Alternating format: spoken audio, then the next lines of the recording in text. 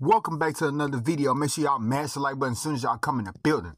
So Shelomi Sanders had her Q&A and she talked about a lot of things, but she also let us know what she doesn't like about Colorado.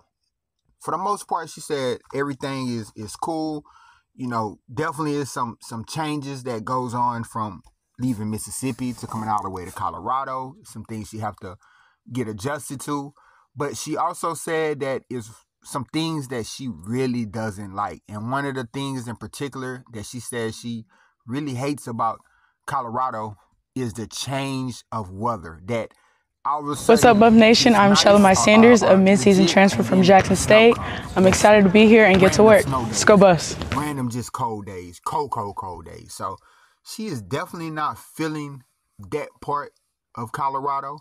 But as far as just like her bonding with her teammates and really just getting to know them and things of that nature, everything seems to be, coming into place. She also explains, that she's not going to be playing this year, which we all know. And she's either going to get 22 or she's going to get 32 as her number for her upcoming season, which she's been wearing 32. So that'll probably be the route she goes. But not liking the one thing was that weather.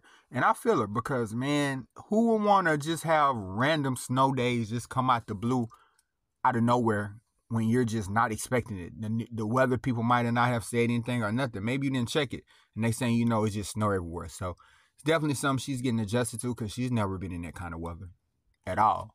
But y'all let me know what y'all think about this in the comment section. Make sure y'all like the video and subscribe to the channel. I'm Mike.